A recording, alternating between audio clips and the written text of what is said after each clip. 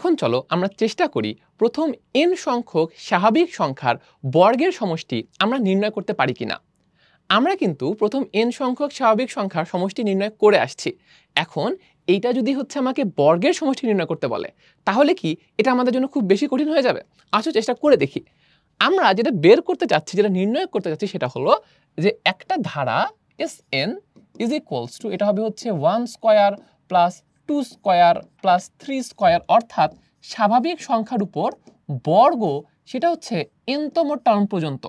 তোমরা যদি একটু খেয়াল করো তোমরা কিন্তু বুঝতে পারবা যে এটা কিন্তু কোনো সমান্তর ধারা না, আবার গুণোত্তর ধারাও না। হ্যাঁ, এটা কিন্তু স্পেশাল একটা ধারা। এখন এইটার কি আমরা কোনো ফর্মুলা জেনারেট করতে পারবো কিনা, চলো আমরা চেষ্টা করে দেখি। প্রথমে আমরা যেই কাজটা করব প্রমাণ করার জন্য সেটা হলো, আমরা সবাই জানি r-1 হোল কিউব এটা সমান কত? এটা সমান হচ্ছে r cube minus 3r square plus 3r minus 1। এটা কিন্তু আমরা সবাই জানি। আমরা একটা কাজ করি, চলো এই যে আমরা টার্মটা পেলাম r কিউব থেকে এটা বিয়োগ করে দেই। অর্থাৎ আমি কি করতে চাচ্ছি, আমি যেটা করতে চাচ্ছি সেটা হলো r কিউব থেকে r-1 হোল কিউব বিয়োগ করতে চাচ্ছি। বিয়োগ করলে কি থাকবে সেটা হচ্ছে আমার দেখার ইচ্ছা। দেখো r কিউব থেকে আমি যদি এই টার্মটা বিয়োগ করে দেই তাহলে কি থাকবে? r কিউব আর r কিউব বাদ চলে যাবে, আর এটা যেহেতু বিয়োগ করছি এটা পুরোটা মাইনাস দিয়ে গুণ হয়ে যাবে, থাকবে হচ্ছে 3r square minus 3r plus 1। আমাদের কিন্তু এই টার্মটা থেকে যাবে, ঠিক আছে? আমাদের কিন্তু দেখো এই টার্মটা থেকে যাবে, r cube minus r-1 whole cube is equals to আমরা এরকম একটা রাশি পাচ্ছি। এখন আমি এই অংশটুকু নিয়েই কাজ করব। আসো আমরা এখন r এর ভ্যালু বসানো শুরু করি। আমরা প্রথমে r ইজ ইকুয়ালস টু 1 বসাবো। r ইজ ইকুয়ালস টু যদি আমরা 1 বসাই তাহলে দেখো তো কি পাচ্ছি আমরা, r এর ভ্যালু এখানে 1 বসাও, পাবো হচ্ছে 1 কিউব মাইনাস 1 মাইনাস 1 মানে 0, 0 cube is equals to 3 into 1 square minus 3 into 1 plus 1, এরকম একটা কিছু আমরা পাচ্ছি। এরপর r এর ভ্যালু 2 বসিয়ে দাও, তাহলে পাবো হচ্ছে 2 cube minus 1 cube is equals to r এর ভ্যালু 2 বসাচ্ছি, তাহলে 3 into 2 square minus 3 into 2 plus 1। এবার r এর ভ্যালু 3 বসাও, তাহলে কি পাবো? তাহলে পাবো হচ্ছে 3 cube minus 2 cube is equals to 3 into 3 square minus 3 into 3 plus 1। আমি এইভাবে যদি r এর ভ্যালু n পর্যন্ত বসাই, দেখো আমি যদি এইভাবে r এর ভ্যালু n পর্যন্ত বসাই তাহলে আমি কি পাবো? r এর ভ্যালু আমি যদি n বসাই তাহলে আমি পাবো হচ্ছে দেখো n cube minus r-1 whole cube ছিল না, তাহলে n থেকেও 1 কমবে, তাহলে এটা হবে হচ্ছে n-1 whole cube is equals to 3 into r এর জায়গায় n বসাচ্ছি, তাহলে এটা হবে 3 into n square minus 3 into n plus 1। ঠিক আছে, আমরা জাস্ট এই কাজটা করছি। ঠিক আছে, তাহলে দেখো এটা আশা করি সবাই বুঝতেই পারছো যে আমরা এখানে কি কাজ করছি। ওকে, আশা করি সবাই বুঝছি। এখন আমি একটা কাজ করব, এই যে আমরা এতগুলা সমীকরণ পাইলাম, আমরা এই সবগুলো ধরে যোগ করে দিব। এই সবগুলো সমীকরণ ধরে আমরা যোগ করে দিব। যদি যোগ করি তাহলে দেখো তো কি হবে, খেয়াল করে দেখো এই যে তোমার 1 কিউব আর এই যে -1 কিউব লেফট হ্যান্ড সাইডে এটা কাটাকাটি হয়ে যাবে না? তাহলে দেখো খুবই ইন্টারেস্টিং বিষয় যে এই 1 কিউব আর এই 1 কিউব কাটা, এই 2 কিউব আর এই 2 কিউব কাটা, এই 3 কিউবের সাথে এখানে একটা -3 কিউব থাকবে, ওটা কাটা হয়ে যাবে। অর্থাৎ আমাদের ডায়াগোনালি সবগুলো কিন্তু কাটা চলে যাবে, তাই না? এই n-1 হোল কিউব কাটা যাবে, কারণ n কিউবের উপরে একটা n-1 হোল কিউব থাকবে পজিটিভ তার সাথে। তো আমি দেখতে পাচ্ছি এই সবগুলো টার্ম এগুলা কাটাকাটি হয়ে যাবে, 3 কিউব কাটা যাবে, এইটার নিচে একটা 3 কিউব থাকবে তার সাথে। তো আশা করি এই জিনিসটা আমরা সবাই বুঝতে পারছি। বাকি থেকে যাবে কি, খেয়াল করো, বাকি থেকে যাবে হচ্ছে এখানে একটা n কিউব বাকি থেকে যাবে এবং এখানে একটা 0 কিউব বাকি থেকে যাবে, এটা বেঁচে যাবে, তাই না? কারণ কাটাকাটি শুরু হয়েছে হচ্ছে তোমার প্রথমটার লেফট থেকে তাহলে এবং সেকেন্ডটার রাইট থেকে। ওকে, তাহলে দেখো লাস্ট রাইটটাও কাটবে এবং প্রথম রাইটটা বেঁচে যাবে। যেহেতু ফার্স্ট লেফট থেকে কাটা শুরু হয়েছে এই জন্য লাস্ট লেফটটা বেঁচে যাবে, অর্থাৎ n কিউব মাইনাস 0 কিউব এটা কিন্তু বেঁচে যাবে। এই পাশে কি থাকছে খেয়াল করো, এই পাশে থাকছে হচ্ছে আমি যখন এই সবগুলা যোগ করব, দেখো এই প্রথম এই কলামটা যদি চিন্তা করো তাহলে এই কলামের প্রতিটা টার্মের সাথে একটা করে 3 আছে, তাহলে 3 কমন নেওয়া যাবে। 3 কমন নিলে কি হবে দেখো, 1 square plus 2 square plus 3 square plus 4 square এভাবে n স্কয়ার পর্যন্ত যোগ, এটা হবে হচ্ছে 1 square plus 2 square plus 3 square এভাবে n স্কয়ার পর্যন্ত যোগ হবে।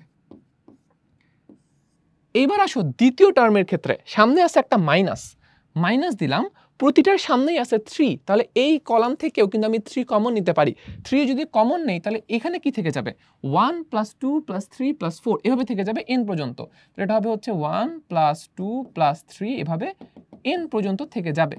আচ্ছা ভালো কথা, লাস্ট যে কলাম এখানে কি হচ্ছে দেখো, 1 1 1 প্রতিটা টার্মে এখানে 1 আছে, প্রতিটা কলামের আমার 1 আছে, খালি 1 1 করে পুরো কলামটা জুড়ে 1 আছে। তাহলে দেখো এইখানে 1 আছে মোট কয়টা, r এর ভ্যালু 1 থেকে n পর্যন্ত গেছে, তার মানে এখানে 1 আছে মোট nটা 1 যদি আমি যোগ করি পাবো কত বলতো, আমি n পাবো, তাই না? এখানে আমি n পাবো, 1 যোগ করতেছি n সংখ্যক, তাহলে এটা হবে হচ্ছে n। এবার খেয়াল করি আসো, দেখো আমাদের কাজ অনেকটা গুছায় আসছে। আমি এখান থেকে লিখতে পারি লেফট হ্যান্ড সাইডে থাকবে হচ্ছে n cube is equals to 3 into 3 এর সাথে যেটা গুণাকারে আছে, দেখো তো আমি কি এটাই বের করতে চাই না, এটা কি আমাদের Sn না, আমি কিন্তু এটাই বের করতে চাই, তাহলে এইখানে আমি লিখতে পারি 3 into Sn minus 3 into 1 plus 2 এভাবে n পর্যন্ত যোগফল। ভাইয়া এটাই তো n তম স্বাভাবিক সংখ্যার যোগফলের ফর্মুলা, তাই না? এটা আমাদের সেই ধারাটা, এটার ফর্মুলাটা কি, ফর্মুলাটা হচ্ছে n into n plus 1 divided by 2, সাথে একটা আছে প্লাস n।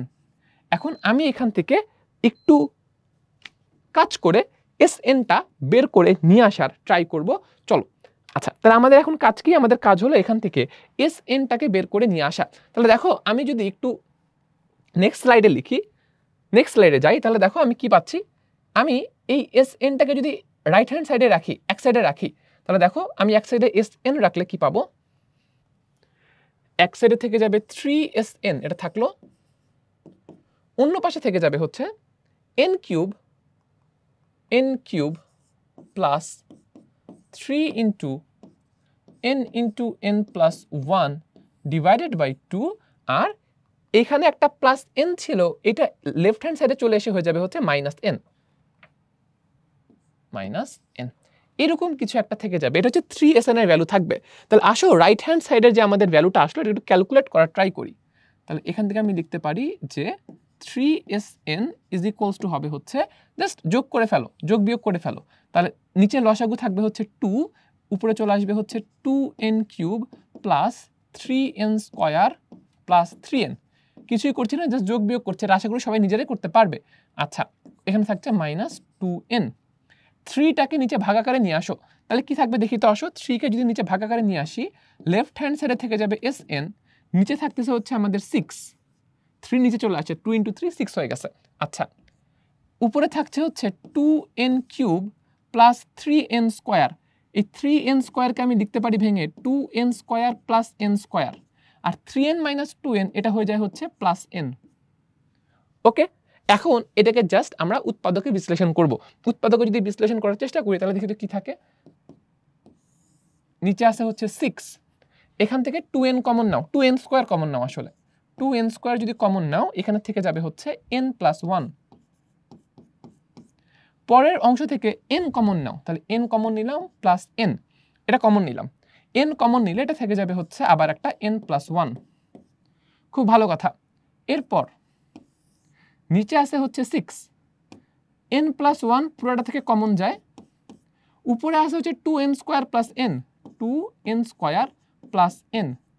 দেখো এইটাকে আমি একটু বুদ্ধিমান হিসেবে লিখতে পারি হচ্ছে n কমন নিয়ে আমি যদি এখান থেকে একটা n কমন, আচ্ছা পরের লাইনে কমন নিলাম, প্যারা নাই, আরেক লাইন লিখতেছি না হয়, তাহলে 6 রাখলাম নিচে, এখান থেকে একটা n কমন নাও, বাইরে আসলো n, এখানে আসে হচ্ছে n প্লাস 1, আর 2n স্কয়ার প্লাস n, এটা থেকে n কমন নিলে থেকে যায় হচ্ছে 2n প্লাস 1।